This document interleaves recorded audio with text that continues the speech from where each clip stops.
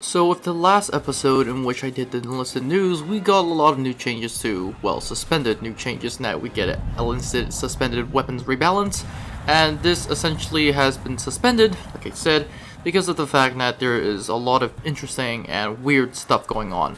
Number one is the entire list of minus 50% or sometimes even 40% in terms of bomb loadout or stuff like that. For example, the P-47 went from 10 rockets to 4 rockets and one 500-pound bomb, which still exists. The Messerschmitt 410 went from 4 rockets to 2 rockets.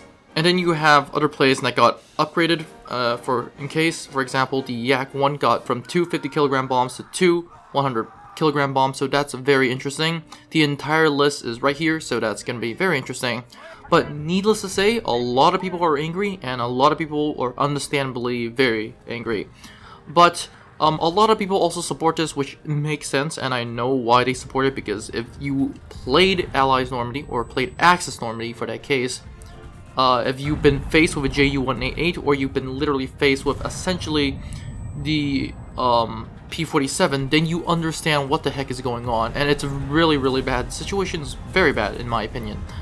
And the main reason, I would say, is not because the planes are overpowered. Yes, they are overpowered, but it is not overpowered if you know how to counter them. The first way that you can essentially counter them is essentially deploying one of two things.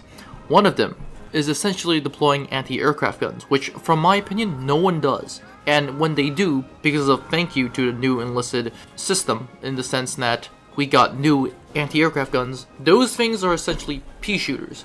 I literally was in a game in which I was trying to shoot them down, but it never worked, because those things can't take it down. Literally, it doesn't do anything. Like, literally, you have a better chance of taking out some machine gun and downing them than deploying anti-aircraft guns. That is my opinion, and it has pretty much been proven, because I see Ju-188s and P-47s roaming around the air uncontended, and being a person who was in a game in a P-47 and flying around, those anti-aircraft guns do nothing. They literally would not do anything. Hence, this is the exact reason why I would advocate for bringing back the old AA guns and giving us, quote-unquote, the essentially AA guns for every other faction. So that's going to be very interesting. Or should I say, essentially giving us better AA guns, like the quads for the Americans, the quads for the Germans, the quads for the Soviets. But historically, they all had their own historical variations of better anti-aircraft guns. The anti-aircraft guns that we have now are just a joke. The second thing that I have to say is the fact that we don't have a lot of aircraft, and the reason in the air, hunting these planes down, and the reason why is very, very simple. No one wants to play an aircraft that hunts down planes, unless there's actually bombers. And the reason is simply because if we jeopardize the air, or we deploy planes in the air, then we essentially jeopardize what's going on the ground, which is much more important in my opinion. So that's that.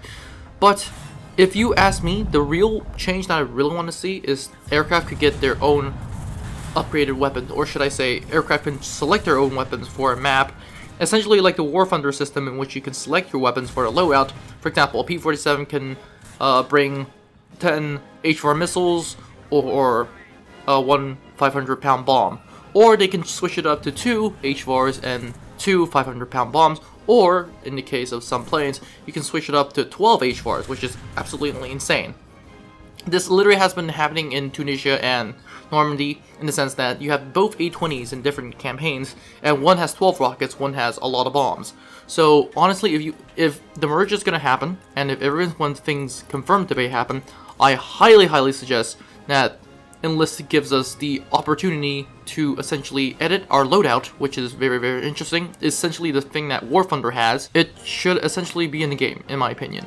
But should Enlisted debuff the planes? No. Should Enlisted upgrade our anti-aircraft abilities? Yes. Because anti-aircraft guns are very good at taking out planes, and planes too, but essentially we have very bad equipment of taking out planes, and they're just gonna kill us. But needless to say, that's that. This is all I have for the video. Don't forget to like, subscribe, and join Discord. What do you guys think of the aircraft rebalance, and what do you think of adding anti-aircraft guns, or should I say better anti-aircraft guns? And what do you think of suspended armaments that you can customize loadouts? That's that. Have a great day, guys. Comment in the comment section down below, and I'll see you in the next one.